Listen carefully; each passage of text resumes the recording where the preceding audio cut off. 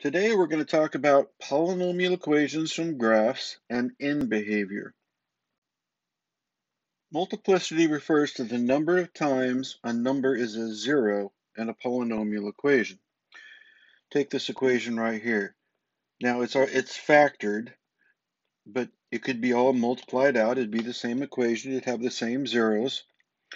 Notice how that here negative 2 is a zero because negative 2 plus 2 is 0, 0 cubed to be 0, and 0 times all of that stuff would make y 0. So negative 2 has multiplicity 3 because x plus 2 is a factor 3 times. Remember that x plus 2 quantity cubed is x plus 2 times x plus 2 times x plus 2. And that solution of negative 2, the 0 of negative 2, it occurs 3 times because of the power 3. Positive 3, this is in the second one right here. 3 minus 3 is 0, and 0 squared would be 0, and I multiply 0 times all those things, and I get y is 0. So 3 is a 0, and it has multiplicity 2, again because the factor x minus 3 occurs twice. This is x minus 3 quantity squared, or x minus 3 times x minus 3. 5 has multiplicity 1, because you can think like there's a power of 1 there, and the 0, 5 occurs once. Now, once we understand what multiplicity is, we can talk about the fundamental theorem of algebra, in particular the second part. Every polynomial function of degree n greater than or equal to 1 has at least one zero, where 0 may be a complex number. And the important one here for us, the corollary, which just means a theorem that follows a theorem. Every polynomial function of degree n greater than or equal to 1 has exactly n zeros, but that includes multiplicities. A quadratic then has 2 zeros, but remember how we can solve a quadratic and get one solution? That just means that one solution occurs twice. It has multiplicity 2. If I have a cubic, I know it has 3 zeros. Again, they could be irrational. Irrationals come in pairs, so you'd have maybe 2 irrational and 1 rational. But it has 3 zeros, and that includes multiplicities. Or a quartic, a fourth power, would have 4 zeros. However, it is possible that it has 1 zero that occurs 4 times. It's to the fourth power. It has multiplicity 4. We'll have examples of this in just a few minutes. We are also going to talk about end behavior. End behavior is a way to describe what a graph does as x approaches negative infinity and positive infinity. Take a look at all these even powers. We know that y equal x squared is a quadratic. A quadratic makes that shape of a parabola. It's this one right here. But notice that y equal x to the fourth and y equal x to the sixth and y equal x to the 10th make the same general shape. Any even power, like y equal x to the 20th, will make that same general shape, kind of like a parabola.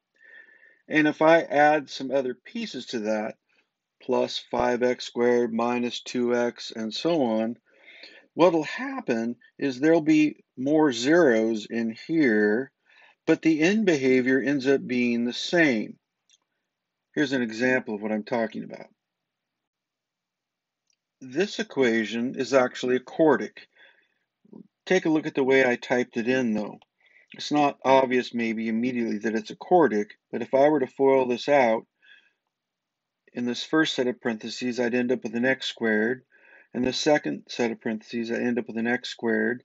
And x squared times x squared would make a highest power of x to the fourth. The end behavior is the same as a parabola. Yeah, there's this stuff in the middle, but remember what a parabola looks like? It has that round shape at the bottom. As x goes to negative infinity, y goes to positive infinity. It gets larger and larger. And as x goes to positive infinity, y also goes to positive infinity. And that's what we're talking about when we say end behavior. The end behavior of any even power is going to be the same unless I reflect it over the x-axis. The thing to keep in mind here is that any even power, any equation with highest degree that is even, will make that same general shape. Now, there can be stuff going on in the middle here, but the end behavior is the same. Here's some equations with odd powers. The thing to keep in mind is they also make the same general shape. A cubic makes that shape that looks like that. Notice that x cubed, y equal x to the fifth, and y equal x to the seventh make a very similar shape. We can expect then every odd power to have that same general shape. And I can move it left and right. I can translate it or shift it. I can move it up and down. I can reflect it, which will flip it over the x-axis. We'll see examples of that shortly. But I expect that same end behavior. What is the end behavior? As x approaches positive infinity, means as I go to the right, y goes to positive infinity, it goes up forever. And as x approaches negative infinity on the left, as I'm going this direction, y goes down. In other words, y goes to negative infinity. And this is how we describe end behavior. Think of x going to positive infinity as going to the right, y going to positive infinity as y going up. X approaching negative infinity as going to the left, and y going to negative infinity as going down. Notice how this original cubic here, just to remind you, the original cubic is the dotted line right here, that when I reflect it, and I say y equal negative x cubed, every y value is the opposite. A y value at negative 8 becomes a positive y value when it becomes the opposite and goes up to positive 8. It's reflected over the x-axis. Notice that changes the end behavior. So the reflected line, the line in blue, as x goes to positive infinity, as I go to the right, y goes down, y goes to negative infinity.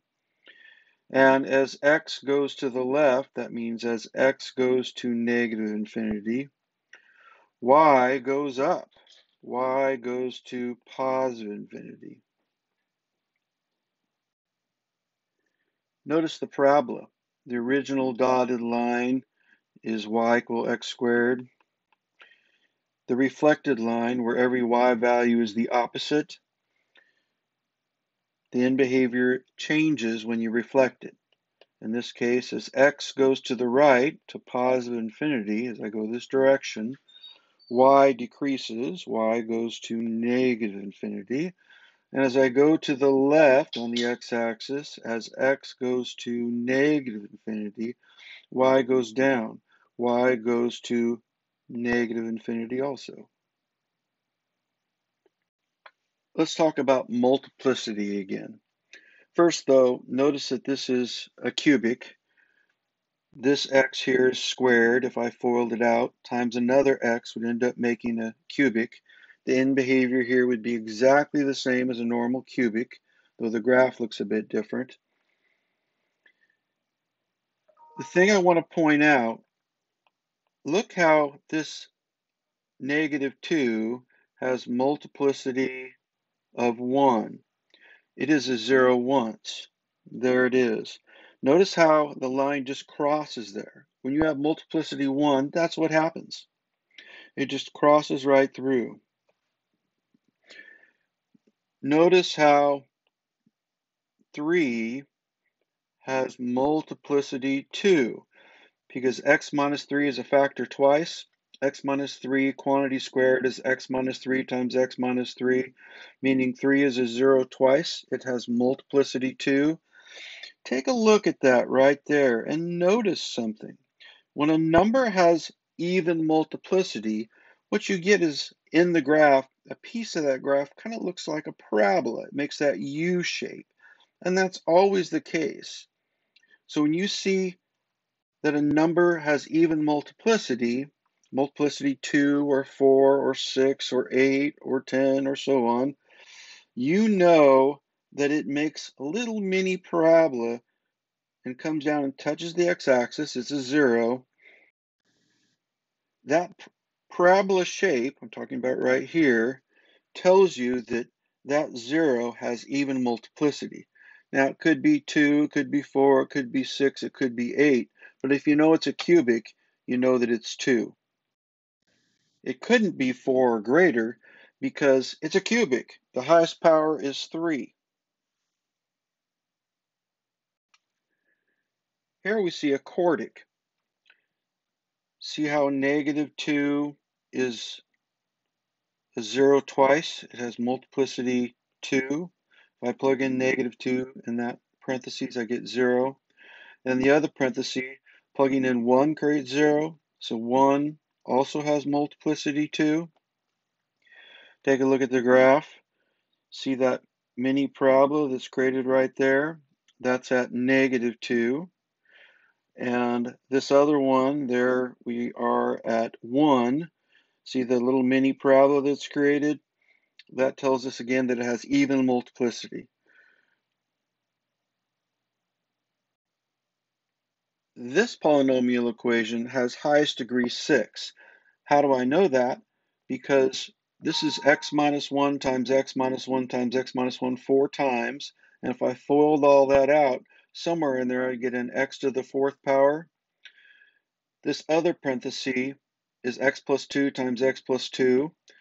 And in that parenthesis, I would have an x squared. And x squared times x to the 4th would make a highest power of x to the 6th. X to the 6th, notice it's an even power. That tells you that the end behavior is going to be the same as a parabola. Now again, that doesn't mean this is going to be the same. This outside piece is going to be the same. So that's what we're talking about here. The end behavior is the same as a parabola. Notice how negative 2 has multiplicity of 2, and 1 has multiplicity of 4.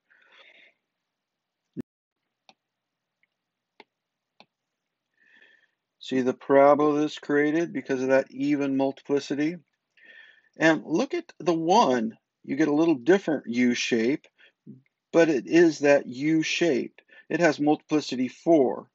Even multiplicities make that U shape that you expect to see like in a parabola.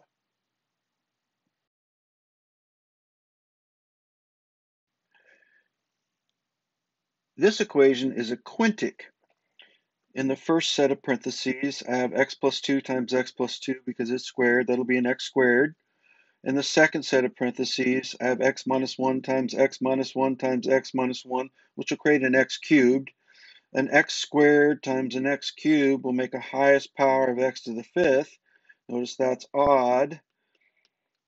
I expect the end behavior of a cubic, which looks like this. I already pointed out that when you have multiplicity 1, that the graph will just cross at that point.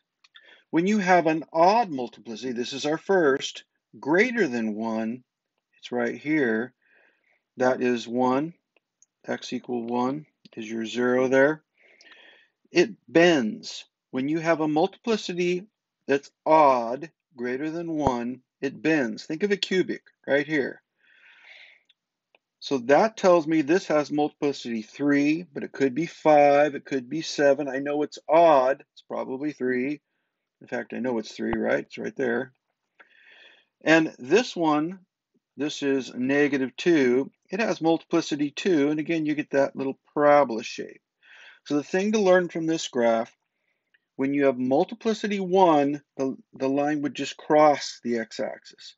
When you have an odd multiplicity greater than 1, you get that bending shape like you'd see in just a plain old normal cubic, the bend being right there. This graph is a quartic. The way I know that is because the first parenthesis has an x, the second one because x minus 1 quantity cubed, x is cubed, it'll be x cubed times x, which will make a highest power of x to the fourth. The end behavior then is an even type. It's the same as a parabola. We expect the end behavior of a parabola. That means as x is going to positive infinity, y is going to positive infinity. As x is going to negative infinity, y is going to positive infinity, just like a parabola, exactly. Take a look at the zeros. -2 has multiplicity 1. See how it just crosses at -2? And 1 has multiplicity 3 because it's a factor 3 times. See again how it bends? When you have an odd multiplicity greater than 1, you get that bending like occurs in a plain old normal cubic. In this graph, the highest power would be x to the sixth, because x minus 1 quantity to the fifth power would create a highest power of 5, times another x would make a highest power of 6. We're expecting the end behavior of a parabola because it's an even power. That's that and that. Notice that -2 has multiplicity 1. See how it just crosses at -2? And 1 has multiplicity of 5. Remember what I said. When you have an odd multiplicity greater than 1, you get that bending like you get with the cubic. This equation has a highest power of x to the fifth. I know that because this will create an x squared, this would create an x squared, times another x would make an x to the fifth. It's an odd power. I expect the end behavior of a cubic. That's that and that. Notice how -1 has multiplicity of 2 because it occurs as a factor twice. Notice that 1 has multiplicity of 2 also. And -3 has multiplicity of 1. It occurs as a factor once. See at -3 how it just crosses? It has multiplicity 1. See how -1 right here has multiplicity of 2? You get that little parabola shape. And again, at 1, you get a little parabola shape because it has multiplicity 2 also. Here are some questions from your assignment. Question 1. For the function graphed above, the end behavior is on the right side. That's what right hand means. As x goes to the right, that's as x goes to positive infinity. By the way, to get infinity in WAMAP, type lowercase o. So this is positive infinity, or just infinity is fine. This is y. What does y do? Well, it goes down, so it would go to negative infinity.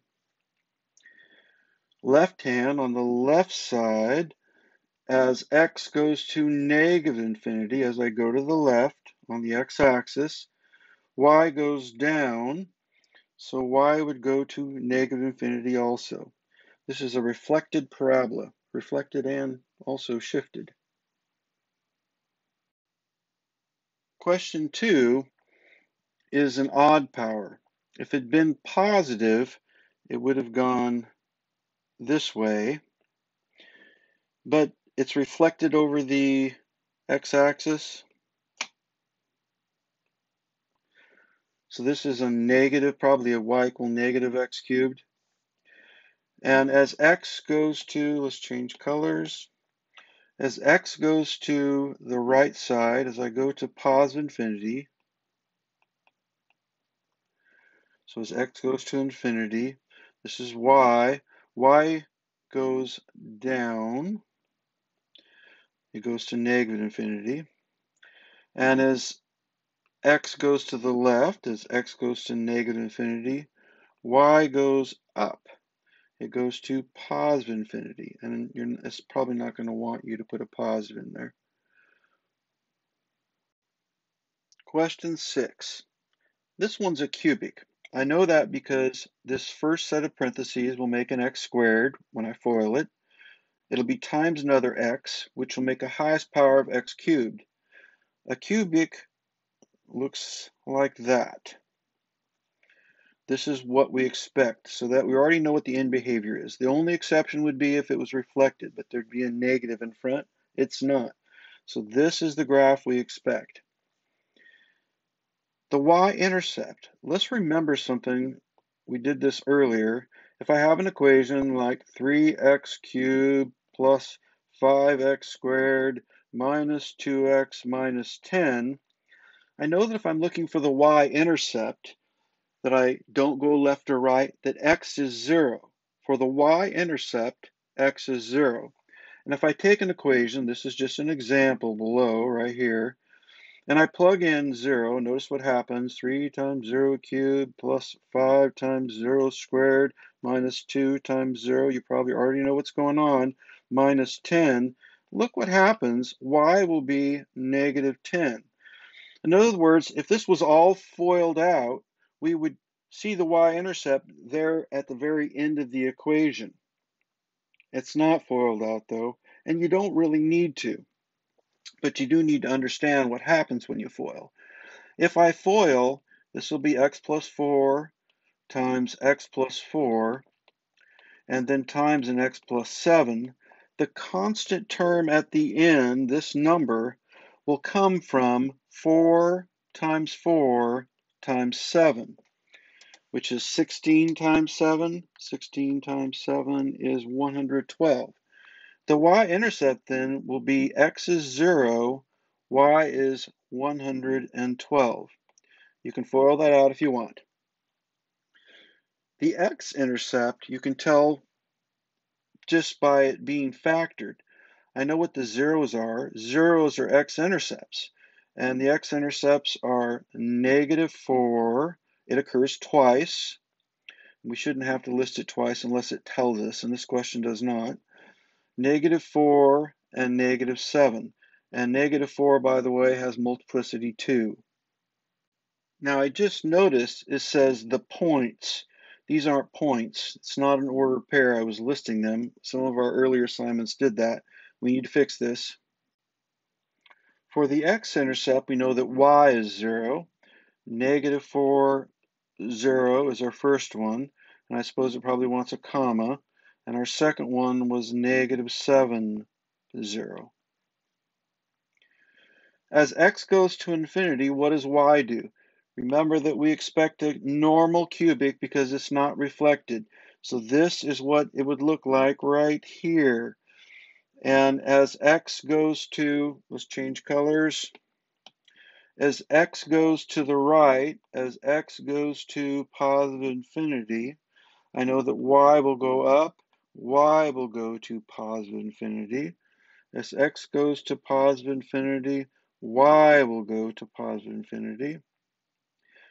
And don't put a plus there. Just if there's no plus, it's positive infinity. And on the left, as x goes to negative infinity, y goes down, y goes to negative infinity. Same exact end behavior as any other cubic, as long as it's not reflected. Question 7, notice the odd power. Notice that it's not reflected. There's no negative in front. We expect this to look very much like a cubic. the end behavior will be the same as a cubic. As x goes to positive infinity, as I go to the right, y will go up, y will go to positive infinity. And on this side, as x goes to the left, as x goes to negative infinity, y will go down, y will go to negative infinity. The way they listed it then, they're using r. As r goes to negative infinity, y, this is y would go to negative infinity. And as x goes to positive infinity, y goes to positive infinity.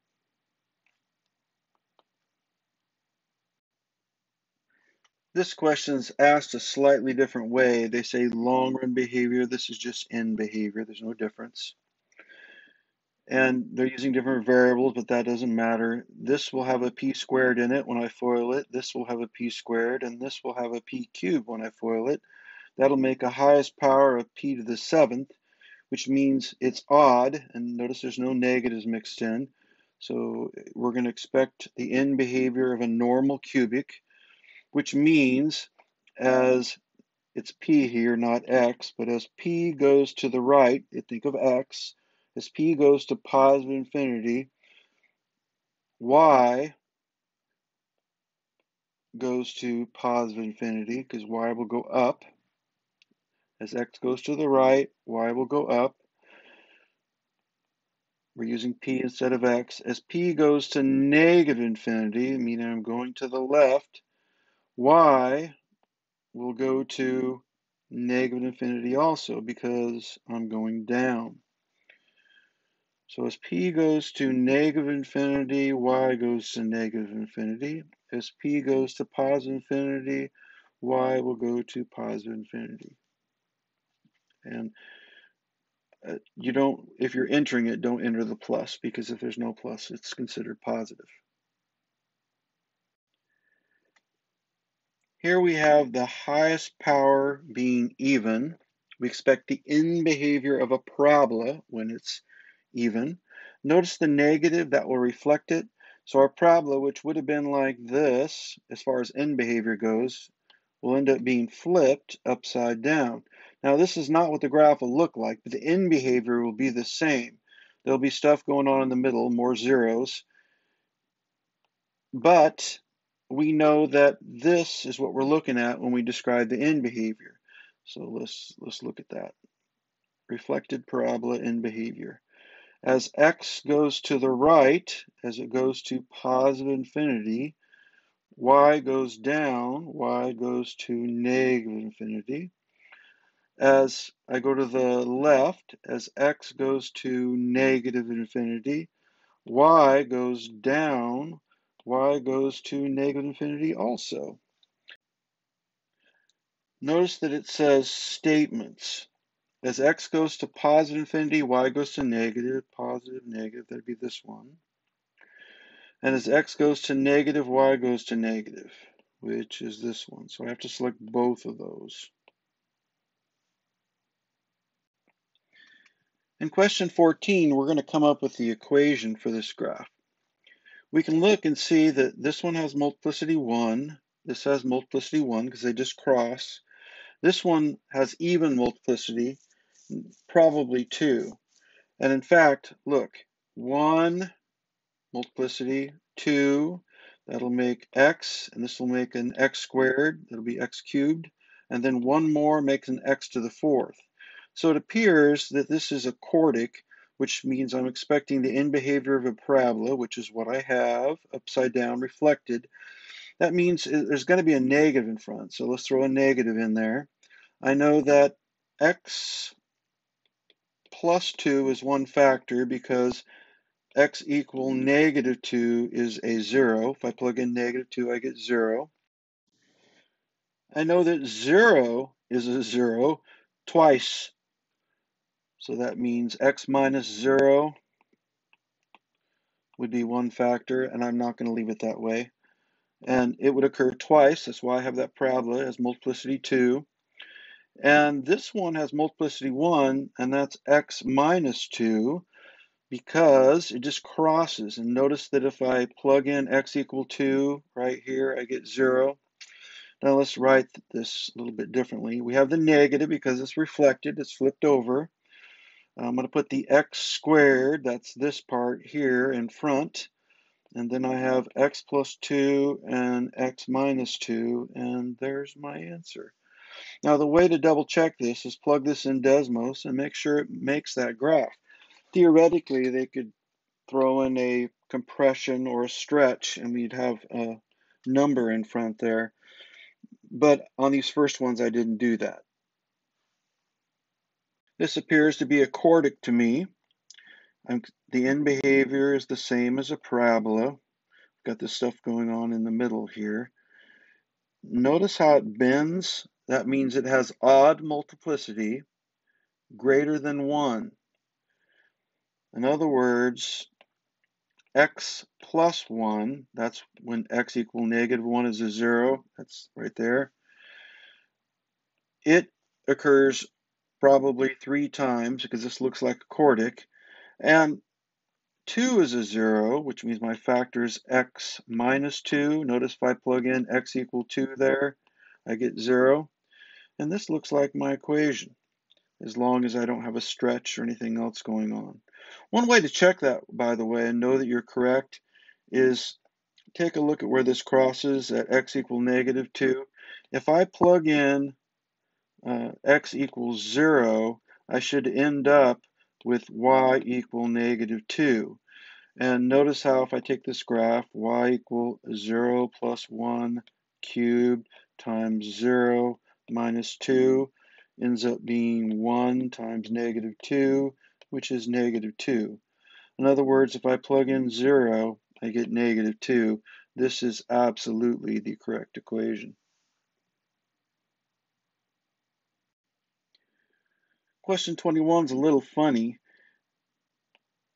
And the reason is that these zeros were so close together.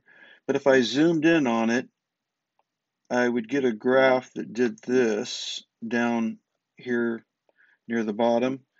And the thing to realize is that these 2 points have even multiplicity. See the mini parabola there? You can't really see it right here, but that's what's going on. So negative 2 appears to be a 0 twice, which means my factor is x plus 2. Plug in negative 2, and you get 0. The second factor comes from a 0 of negative 1, which means my factor is x plus 1. If I plug in negative 1, I get 0. And again, it was a little mini parabola. Can't really see it here very well. That's because we'd have to zoom in to see it, to make it look like that. And it occurred twice. And notice I end up with a chordic. This will make an x squared. This will make an x squared. X squared times x squared will make a highest power of 4. A way to double check your answer is it should cross the y-axis at 4. If I plug in x equals 0, I should end up with y equal 4. We can check this very quickly. Y equals 0 plus 2 squared times 0 plus 1. Now I should get y equal 4 from that. Y will equal, that's 2 squared, which is 4, times 1, which is 4. If I plugged in 0, I got 4. This is absolutely the correct answer. These last 2 questions have either a stretch or compression also. Start out like you did with the others. Notice how negative 2 has multiplicity 2 probably because of that little parabola there. So I get y equals, that's x plus 2 quantity squared. Here 1 has multiplicity 1. That'll be x minus 1. When I plug in 1, I get 0. When I plug in negative 2 and x plus 2 squared, I get 0. And I have another multiplicity of 1 at 3, which is x minus 3. If I plug in 3, I get 0. This looks to be the correct equation, but it actually isn't. The way to tell that is take this point and make sure that you get it using that equation. In other words, if I plug in x is 0, I should end up with y equal -2. Let's see what happens. Y equals, we'll plug in x is 0, 0 plus 2 squared times 0 minus 1 times 0 minus 3. Well, this is 4 times -1 times -3. Y is 12. When I plug in 0, I get 12, but I'm supposed to get -2. So all you have to do is ask yourself, what do I do to 12 to make that -2? Divide it by 6? Divide it by -6? Or how about multiply by -1/6? If I multiply by -1/6, that 12 becomes -2.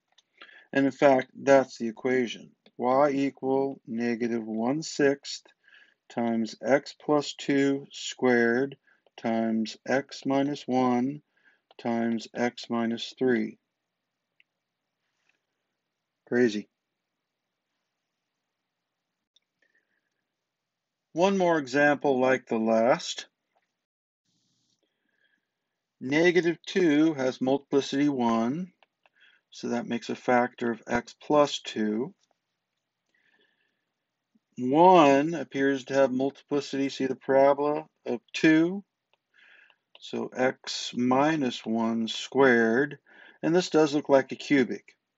I have x times x squared makes x cubed. I'm supposed to get 4 if I plug in x is 0. If I plug in x is 0, I'm supposed to get y equal 4. Well, let's see what happens. Y equals 0 plus 2 times 0 minus 1 squared, which equals 2 times 1, because 0 minus 1 is -1, -1 squared is +1, -1 times -1. In other words, y equals 2. And I was supposed to get 4. So when I plug in 0, I got 2, but that 2 is actually supposed to be 4. What do I have to do? I have to take the 2 and stretch it, right? I have to multiply it by 2. That means the equation, the correct answer here is y equal 2 times x plus 2 times x minus 1 squared.